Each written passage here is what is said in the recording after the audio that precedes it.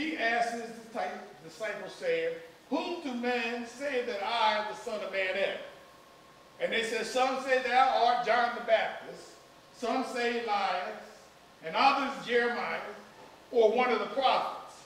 He said unto them, but of whom say ye that I am? And Simon Peter, okay, answered and said, thou art the Christ, the Son of the living God. And Jesus answered and said unto him, blessed art thou, Simon Bar-Jonah, for flesh and blood has not revealed it unto you, but my Father which is heaven. And I say unto thee that thou art Peter. You're no longer Simon Bar-Jonah. Thou art Peter, and upon this rock, which that's the whole reason why I'm reading this, upon this rock I will build my church, and the gates of hell shall not prevail against it. What's he talking about? What rock is he building it on? Peter? What's the rock that Jesus is saying, upon this I'm going to build my church? What he's talking about is the faith that Peter had. Upon this faith, upon this confession that you just made, that's true, that because of that faith, I'm going to build my church. And the gates of hell shall not prevail again. Upon that rock. So when we go back here, consider the rock which you will cut from in the quarry. Consider, remember what I did. See, I want you to have the faith that Abraham had. Okay? You're gonna need to believe that I am what I am. Moses was saying, well, you know, when he told him to go back to Egypt, he says, well, who shall I say sent me? You know, they're going to want to know who said it. He says, I am that I am. He is the only all-existent. He is who he is. So this is the God we serve, that when we see things that are impossible, bondage that we see we can't break through, it looks impossible to us, but to God all things are possible. Now we say that as how you say it again? Cliche, yeah. We say it's cliche, but the reality is sometimes we got to remember what God has done. Because if we remember what God has done, even in our own lives, when we face the impossibilities again, we know that God did it then, he can do it again. And that rock, your faith, stronger.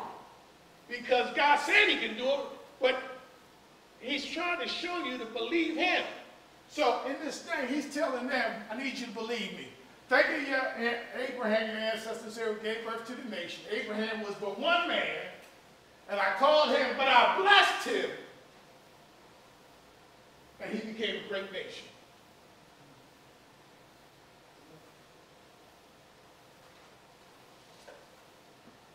Now, in our book here, I highlighted this. These words were encouraging for those who struggled with wondering not if God was willing to deliver them, but if the Lord was capable of doing it. These people had experienced military defeat at the hands of campus enemies. They knew in their hearts of hearts that they were guilty of not keeping the covenant. They remembered the times that they worshiped other gods and didn't care for God who freed them from Egypt and protected their ancestors. Some even scoffed at their traditions. Some ignored their heritage. So they thought, why would God save us? Why would God return to us? Why would God rescue us in light of everything we've done against him?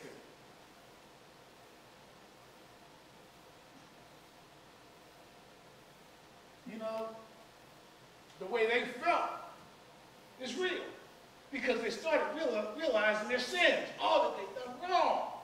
So why would God bother with them anymore?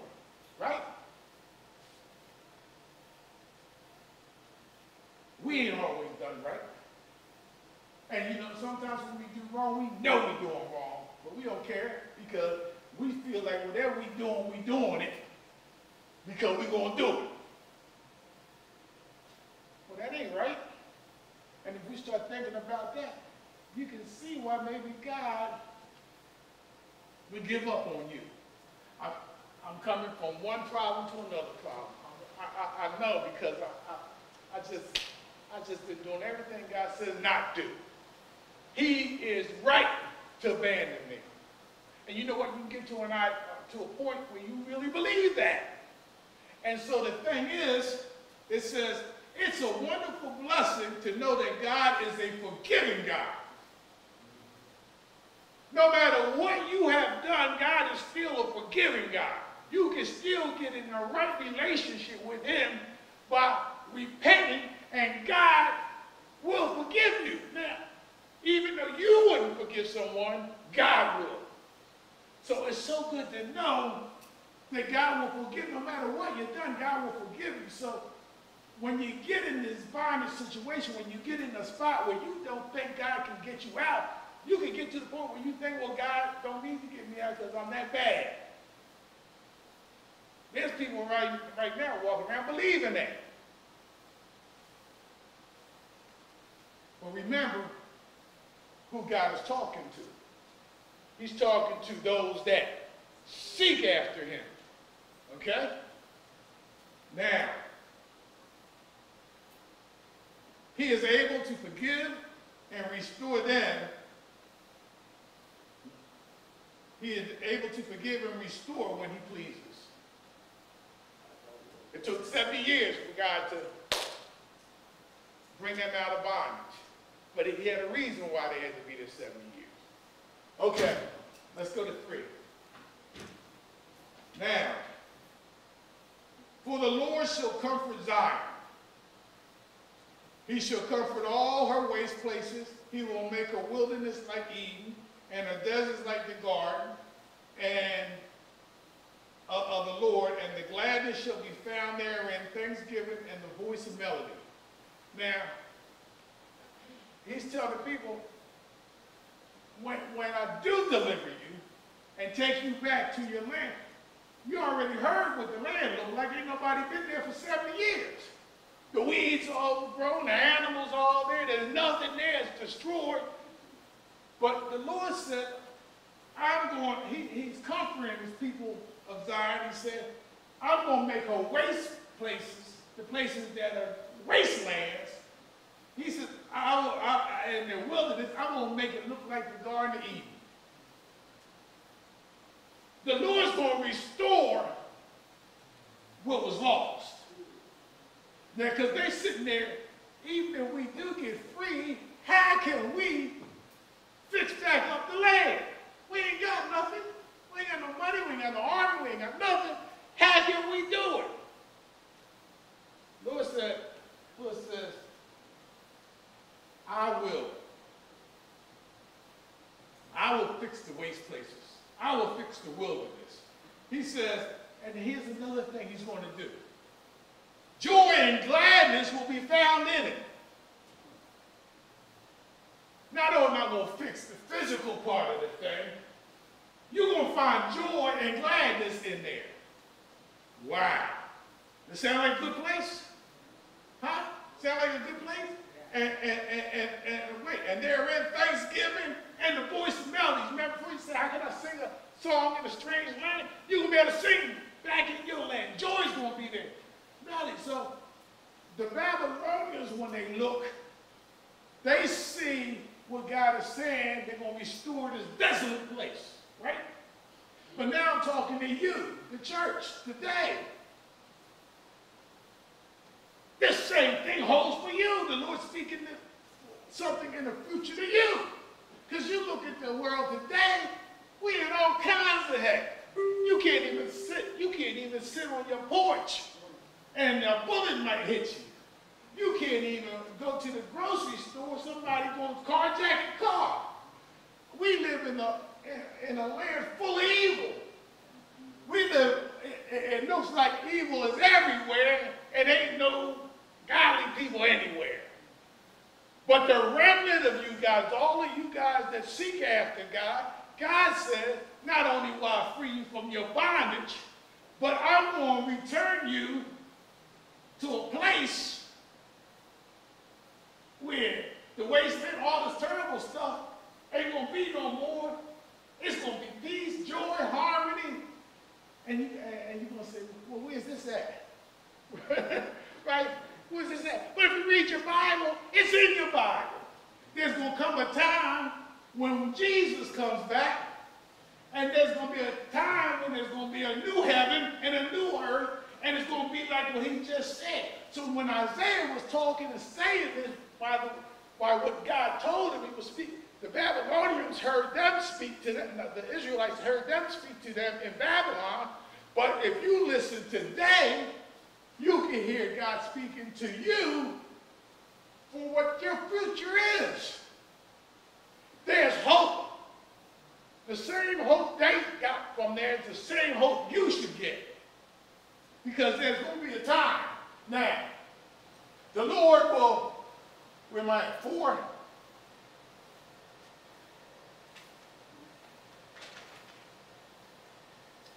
Listen to me, or hearken unto me. Here he goes again. All right? Listen. Who should be listening? People, my people. Okay? Now, when the Israelites are reading this in Babylon, my people means them. Right?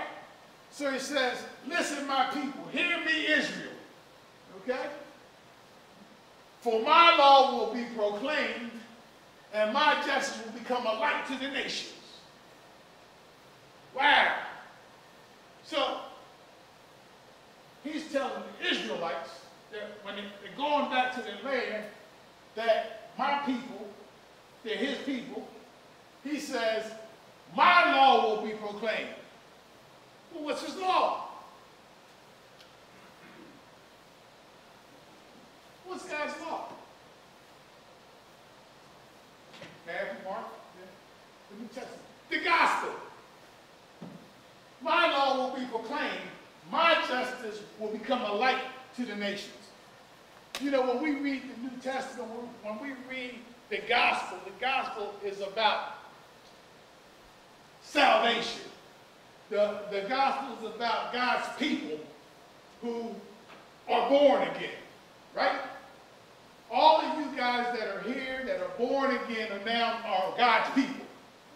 When the Israelites read it, he said, my people, Israel, they were listening to God speak to them about their situation. But today, when you read it, my people, hear me, Israel, you are God's people now. And he says, for my law will be proclaimed, and my justice will become a light to the nation. Well, his law is going to be proclaimed when Jesus comes, right? Because that's when the gospel begins, right? After he dies for our sin becomes the gospel, where you can be born again, where you can be saved, where your sins can be erased, covered by the blood of Jesus, where you can be set free from your bondage, right? There's going to be that time when God's law is proclaimed, and his justice, God's justice, not man's justice, will be a light to the nation. See it say nations, to the rest of the world.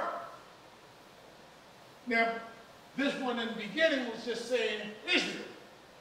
But at the end of the sentence, it's talking about when this gospel is proclaimed, when the law is proclaimed, it's going to be a light for the rest of the world.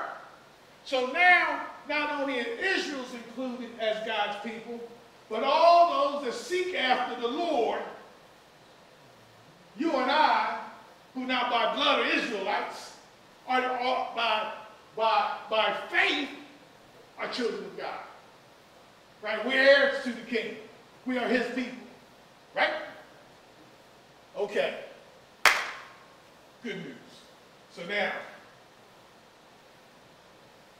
5 says, listen to this. My mercy or my righteousness is near. My salvation is going forth. This one says, my mercy and justice are coming soon. My salvation is on the way. Now, what is that talking about?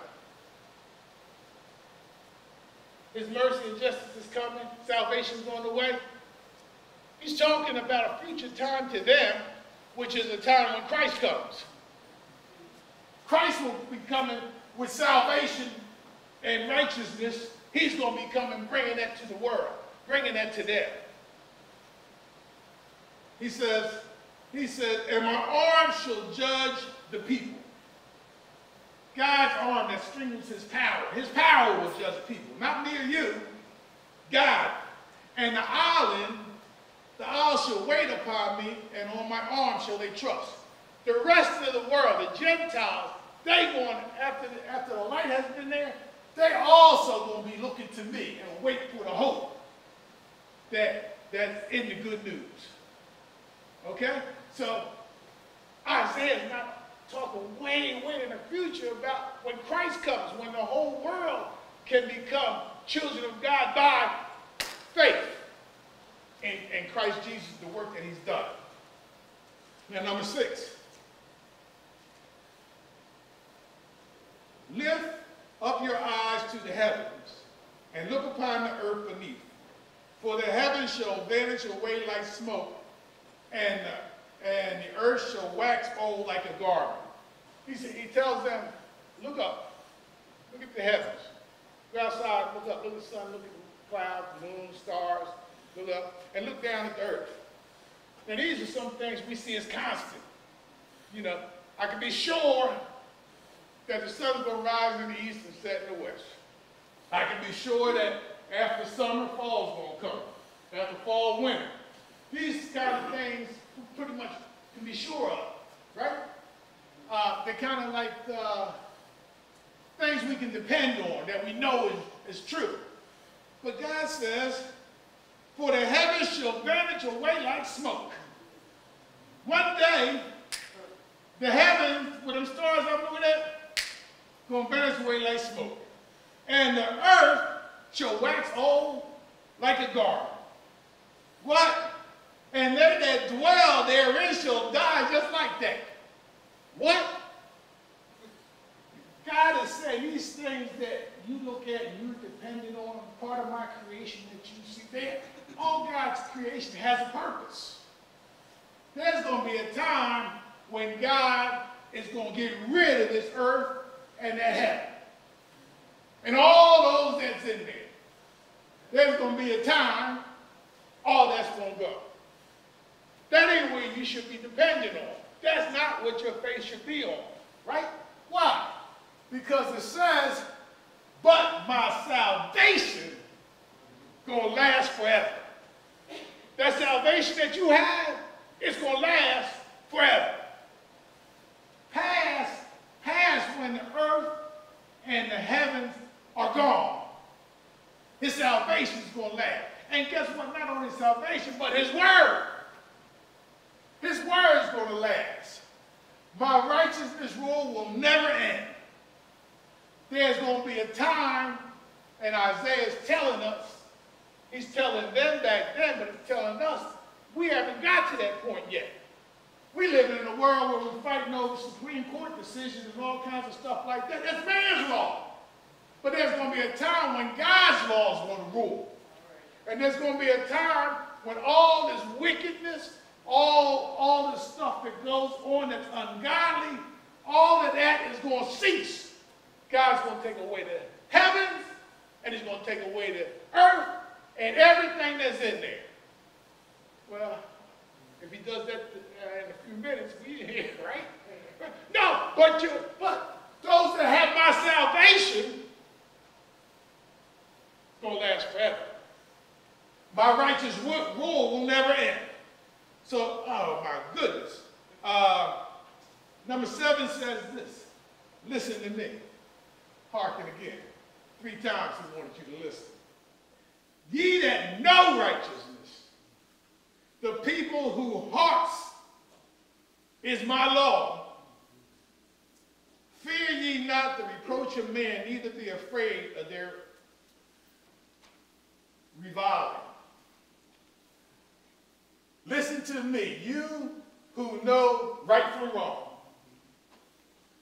You who cherish my law in your hearts. Do not be afraid of people's scorn nor fear their insults. Because there's going to be, at the times as even now, where you can't even stand up for what's in God's law already, or you're going to be criticized.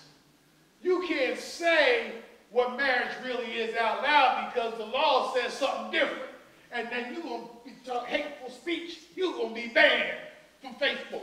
You're going to be banned. You're going to be on the list. And you think that's bad. Time's going to get worse when if you say you're a Christian, you're going to be killed. My. But God is saying, don't be afraid.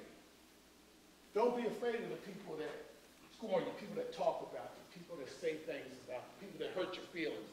Don't be afraid of them. Why, God? He says, for the moths will devour them as it devours clothing. He says, the worms will eat at them as it eat wool.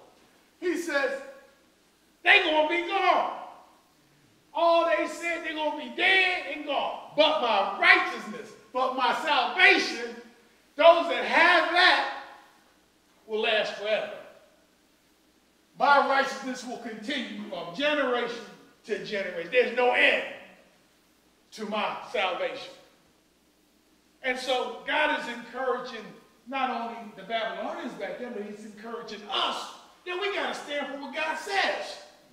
And don't worry, you're going to get talked about, you're going to be scorned, you're going to be put on a blacklist, you might even get killed. Like we were talking about the girl in Columbine, when the gunman came up to her, do you believe in Jesus?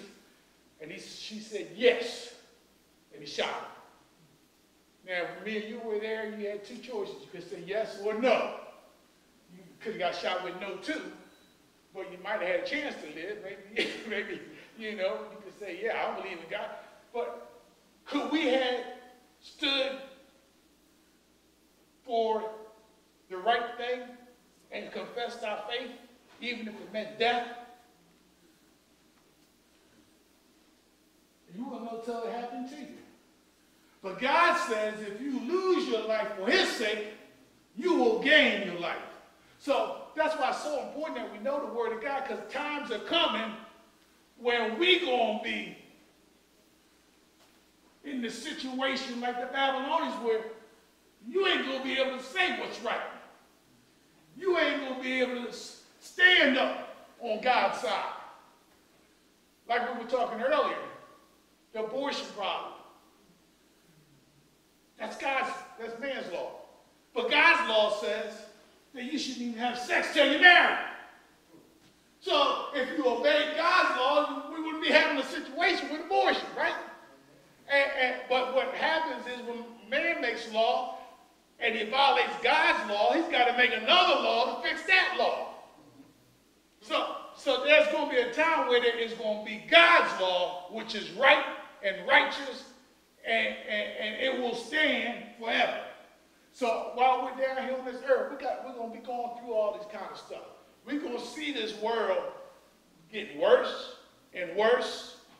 But those who seek after God, the hope Isaiah's been writing, I don't know how many centuries ago, way before Christ came, he's writing the hope for us to have hope, to still stand on the word of God, to still do what is right, to still seek after God.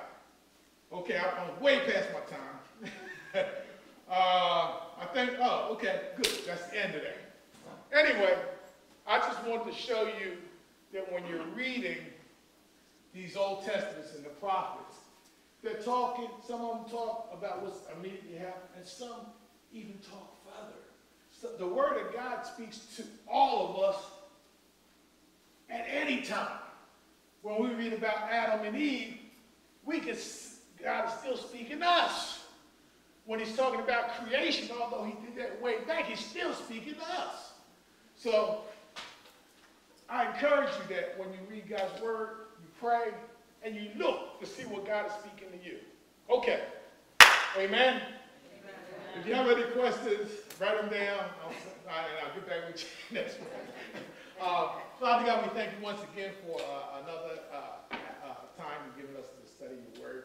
We thank you, oh God, for those that came out to say. We ask now, Lord Father, that you teach us how to hear you, Father, and especially how to be obedient to your word, Father. We face all kinds of obstacles in our way, but Father, as we know and you say, You are God, and all things are possible. We trust in you, Father. Our faith is in you. Upon that solid rock we stand. In Jesus' name we pray. Amen. Amen. For those that have their soap, I'm closing Sunday school. You can read your next thing. Get your chapter.